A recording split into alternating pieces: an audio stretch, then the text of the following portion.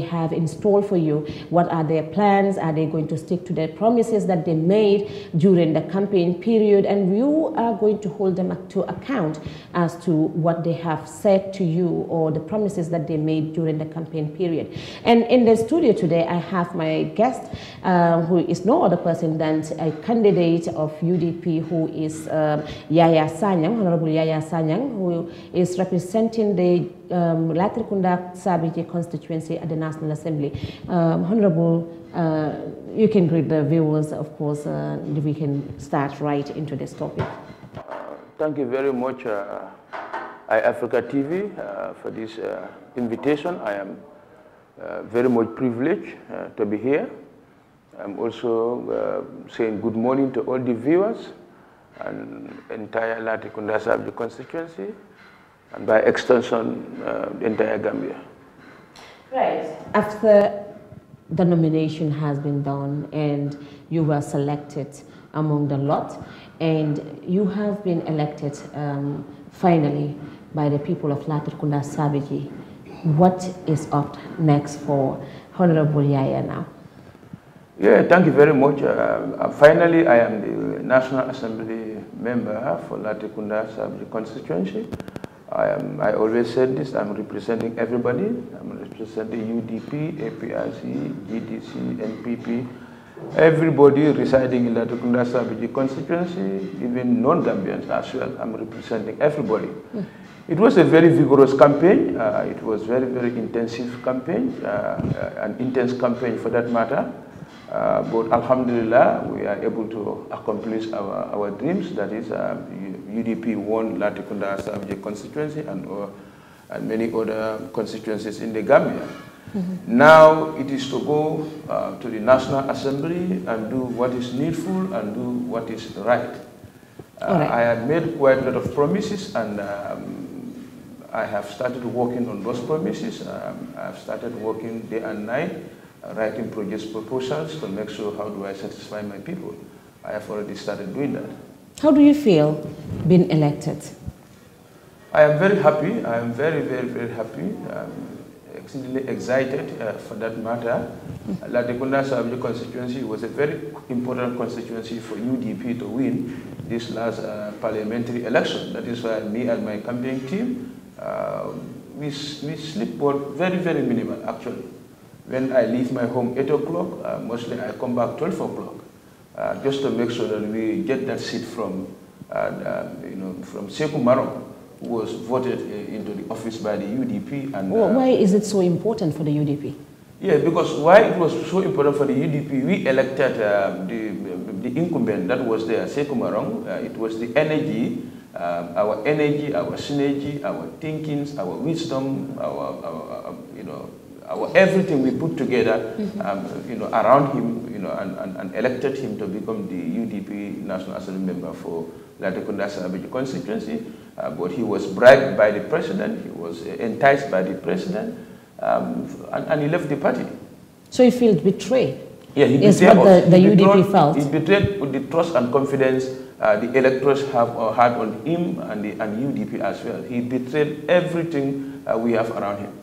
Do you think he has delivered up to expectation, per se, since he started, or since, because I believe that you had a vote of confidence in him. This is the reason why he was selected among the UDP and, of course, had to be elected to represent the entire LATRIKUNDA SABIJIE for the past 5 years. You being part of that constituency, do you think he has delivered up to expectation? Well, he did not deliver up to expectation. In fact, he did not deliver anything. For him, the only legacy he has in the National Assembly was to throw out the constitution, our drafted constitution that the country men spent over 160 million. That is the only legacy he has in the National Assembly, and also taking the bribes from the president. These are the only legacy he has in the National Assembly. He did not do any infrastructural improvement in that constituency. He did not do anything visible in the constituency, because this was the testimonies I received from the voters during the election. Any household I visited, any compound I visited, they were like, we don't even know him. We cannot see any visible project around that we can celebrate that it was done by the President National Assembly member. This is more of the reason that that is why the constituency electorate voted him out very massively. Do you think it's because of the UDP? Of course, the power of UDP, you cannot underestimate the power of UDP.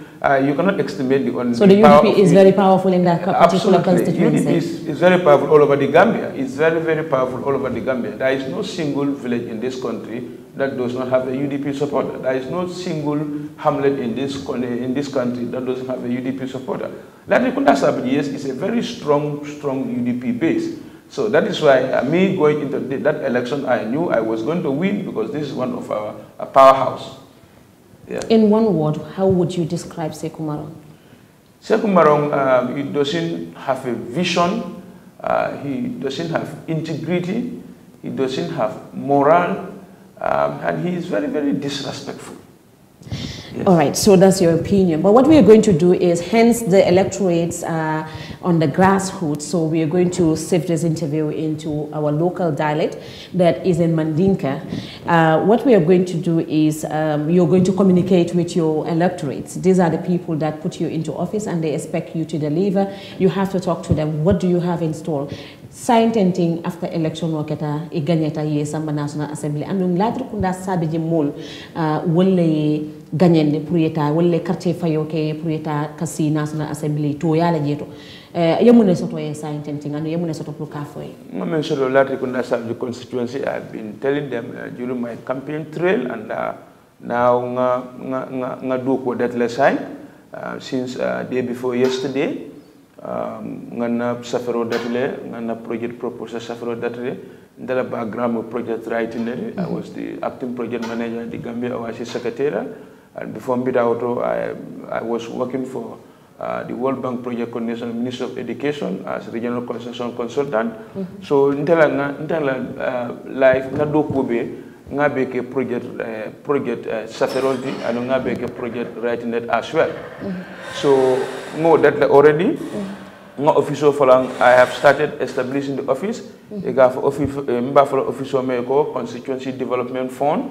The constituency development fund ni na council bill betalaje na LATRIKUNDA council na Abuko council na Fajikunda council mbe Fajikunda UDP le council mbe LATRIKUNDA UDP le council mbe Abuko APRC le. In fact nyanta bitung fankla dum wala official ko kunu APRC council mbe bundum Abuko kunum bar manna mekno. So lafta ngasi ngana kayto dara nyokam because ndolbe ka mo kino represent. So I am Monday falambita KMC. I want to mbita KMC nyinenga what are the development priorities for LATRIKUNDA SABIJIE for the next 5 years. Then the project proposal and the project writing, but into that, then that's the way forward. All right. So there has been a public outcry on the election of the speaker and the deputy speaker, of course, which is Sidinjai and no other person for Fabakary Tombong Jatta. Itala opinion no munemu yemune mira. For one nyanta kila no fama nyana kila because ni wati be social media be during back mo be la opinion of yalong ndemang Sidinjai blame mam Fabakary blame Adama Barrow be fair kan Gambia la Adama Barrow man Gambia no bunya Adama Barrow malong akambenke bari president men ani mira nya mula ke makoy molina de kay olele miro de kay ko nyuluke speaker and deputy speaker Ateme mira what are going to be the consequences for those actions. Sidinjai ning Fabakary wol manyenna any important institution head in this country, especially the National Assembly. You know, you can describe it as impasse toxic chemicals. These are the people. Many ago, year 2016 impasse. Many Yaya Jame suku because Yaya is not as Gambian stink. Yaya Jame they are suku. Number one, Fabakary had a state of emergency in the constitution I suspend to extend the term of Yaya and to illegally extend the time of the National Assembly members. that has caused quite. Is it not part of the constitution when you say illegally? Of course, you should not. I work at time that was not the right time to do that. Mole Yaya Bondle at that time. Don't understand. People are thinking of how to inaugurate a new president install. That was not the right time to extend to declare state of emergency. If a new state of emergency found declared constitutionally, there must be an imminent danger. But don't you think it was right? Because when you say imminent danger, what time on social media, pictures all soldier and all that, don't you think that was the reason? There was not imminent danger. The best thing Fabakara at that time was to go and appeal to former President Yaya Jammeh. You were voted out. Please, please, please leave this place, and it was going to be peace. Instead of doing that, you went and declared state of emergency. That was very wrong. Where was in this legacy? You go to see the guy. This is the boy who went around and was making a lot of hate speeches, insulting everybody. He will not step down. Those kind of things. So bringing that boy into the National Assembly to be the deputy speaker, but he's going to beat us there.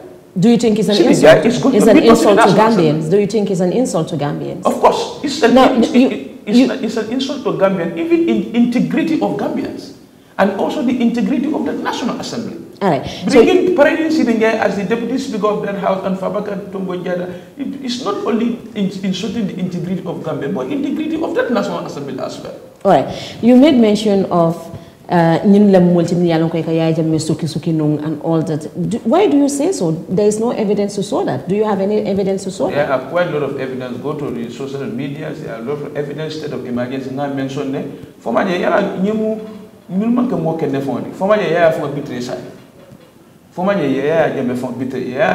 to do all those sort of things, they push him into this danger. For my Fabakar is not talking to Yaya. Fabakar ni Yaya Mankusra say, Ayaya la Pati Muda Awafi Barola, they betray himself.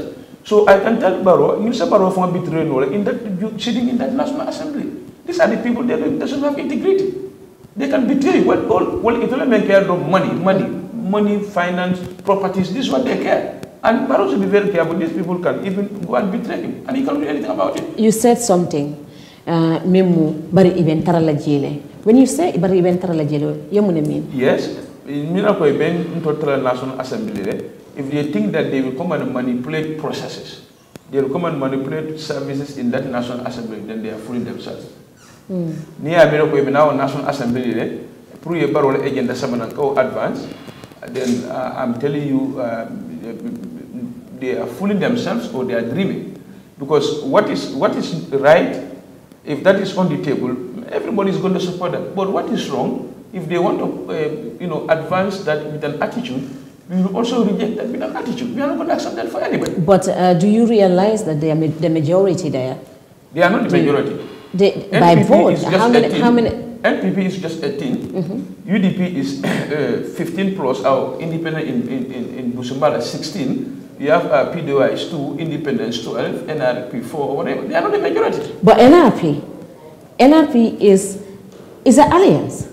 It's an alliance. But APRC is in alliance with the NPP. In the National Assembly, NRP is not considered NPP. NRP is considered NRP under the minority category.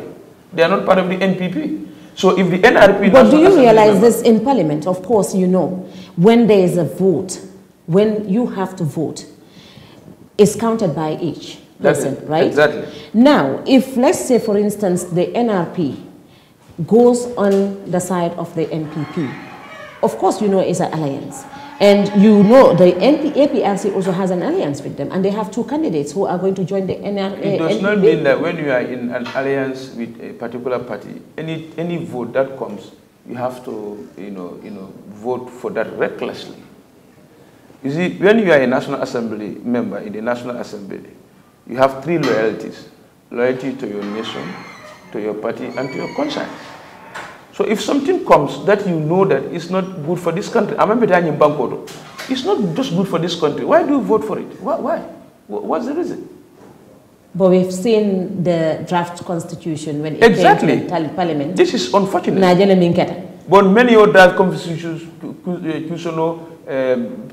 throw into the cold store, you celebrate, Sekuma Rawol, Fatima Rawol, Sekuba Jabi, we remove them out. But don't mulunda jelo kata. We remove them out. Those who are there, understandable. They cannot manipulate any process in the National Assembly. If they want to insist manipulating process in the National Assembly, there will be no National Assembly. We will be in standstill. For the next 5 years, the country National Assembly is going to be in standstill.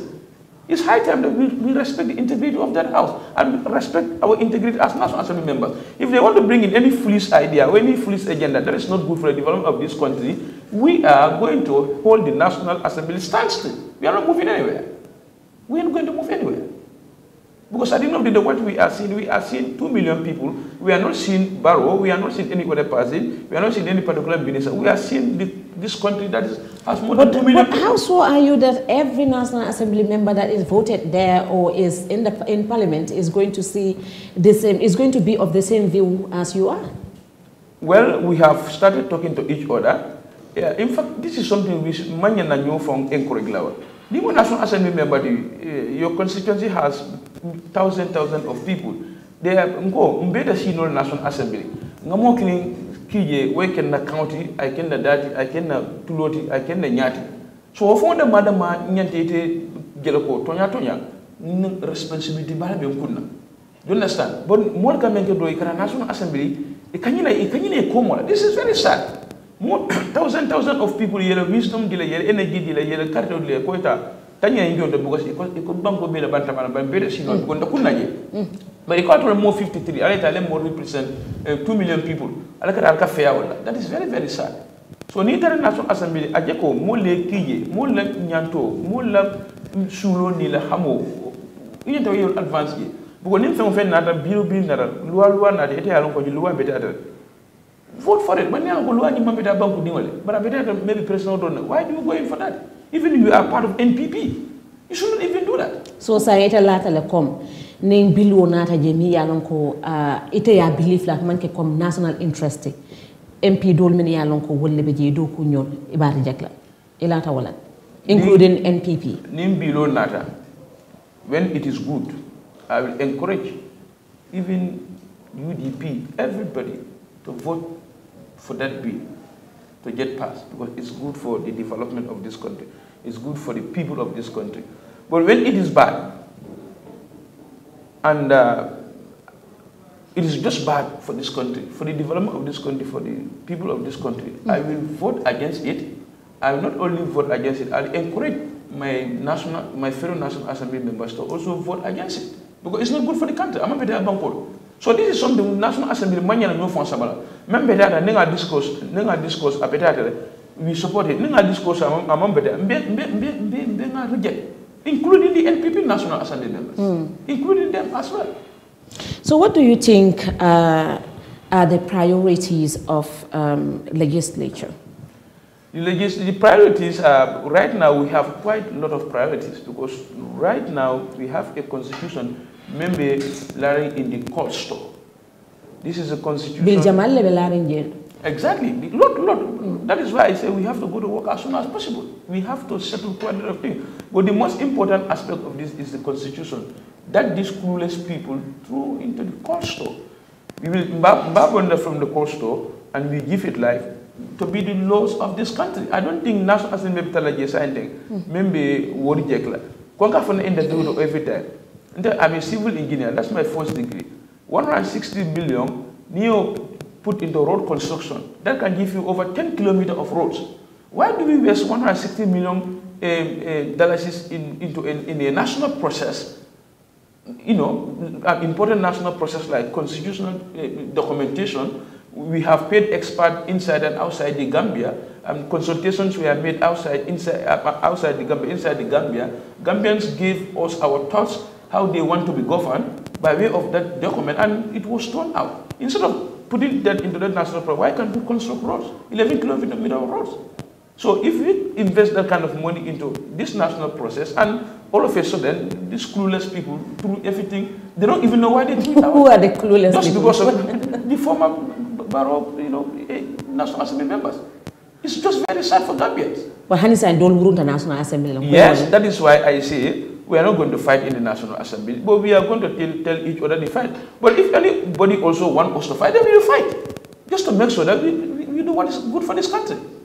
That's my stand. Mo jama ka min fo yo fanan fille comme wole be kering ka fo ko baro ni aja ICD nyaning fa bakar tombo njata samba ndulanto wala pour ka UDP ke la spirit fa is how is it?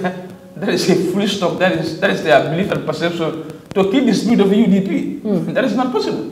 Nobody can keep the spirit of UDP. I can tell you that. If you look at this National Assembly, UDP won the popular vote. You know that? We won the popular vote. Because if you look at the vote, you put Busumbala there, which is our vote, we won the popular vote. So how do you kill the spirit of UDP? You know, UDP is a party that is a party of intellectuals. Yes, na for manika kangoto esaje ela mol minu be la moy kan yalong ni be min fo kam ba. More UDP la spirit fanola, nyumbango kan. Do you understand? There is no president who will come to this country. There is no speaker that will come to the National Assembly. Koka UDP spirit lafa. You cannot speak now. Abukal parero UDP candidate so abukal be parere na da. Ndobe parere. Alla mwen ko candidate so ila na member so. Me parele CD njay kamale. We are all citizens of this country. Niye kuka member had wrong. We also for niye kuka member had wrong. We stop it immediately. We are not even going to entertain Nelfang. Just because Fabaka is the speaker, Sidinja is the deputy speaker, he can't all manipulate. No, we know more than they know. Don't expose it. Don't current that shit in Fabaka. So what not you go and manipulate? No way.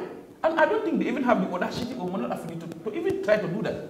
To manipulate us? No way. They can manipulate Adama in the State House. They can manipulate his ministers. But they can't manipulate us. So I'll parade all of it. When you follow Gambian, especially those in LATRIKUNDA SABIJIE all over the Gambia, Alcana encourage Sirinjani Fabakar cannot come to the National Assembly, go control manipulate. Until the quarantine, until the expose state, until the Kobe note as far as Masakuna Doko is concerned. Experience what experience? It's not about experience. Fabakar be National Assembly time, Omanke National Assembly, that was Robert Stamp National Assembly. So that experience doesn't even count. I mean, National Assembly time, no, in those days, like what just comes is just to pass his state. There is no heated debate or whatever. So this time around, it's going to be very different for him. They cannot manipulate us. Let every Gambian know that they cannot come there. Ning Adama is sent to the National Assembly to manipulate. Then it's a joke. They cannot manipulate us. They cannot. All right. Yeah. So be minkela wala minyinte ko be break le kala sina muru nan katung of course ning kachanta banno la sciententing ning ku jamal la tutakoma min yalon ko nyanta kachala nyanta discourse la ni mu national interest la te amanken tol individual interest al lafta atol min yalon ko albe jibe rola al lafta min moyla anen kuol min yalon ko wolle be keri wala yatna min national assembly member sol natla jam pour ni kacha bena breaking den ne kala drona namru nan al kanta dulato al si alla siran kan o al jibe or anywhere alisi ale continue mul jibe la just a little break and be buruna naning ala sonta.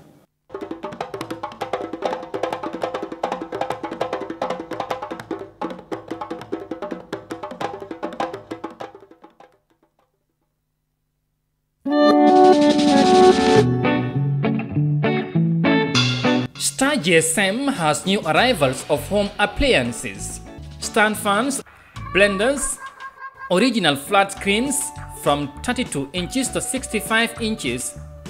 At Star GSM, their appliances are original, durable, modern, and energy saving. Star GSM also have sports shoes, Timberland, and Scandals. Original perfumes from India, Churai and Andy Churai from Dubai. Star GSM offer its customers 25% discount on all smartphones, simple phones and HD receivers for national security forces, police, paramilitary, immigration, armed forces, customs, navy, etc. They also have maize powder, Dugula, $1,200 per bag or $100 per kilo. Rush now and visit Star GSM at Westfield, opposite OJ Junction, Talindi Market, Tabokoto Traffic Light, or call 700-2494. Star GSM Electronics.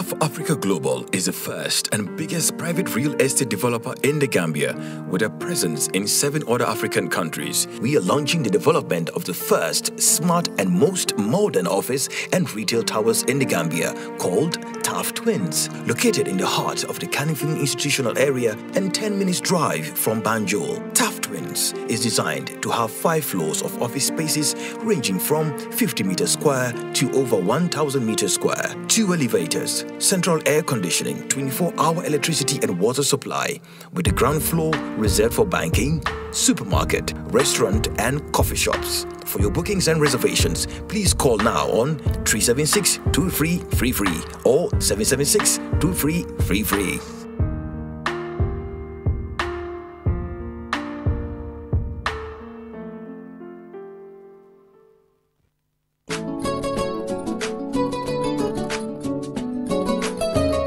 Tobacco Control Act 2016 came into force in December 2018. Section 9 of the Act gives every person the right to a tobacco smoke-free environment, and a person consuming a tobacco product shall ensure that he or she does not expose another person to tobacco smoke. The Tobacco Control Act 2016 prohibits smoking, including the use of shisha in public places, workplaces, and public transports. A person shall not smoke in any part of any public place, workplace, or public transport and within 100 meters of such place. These places include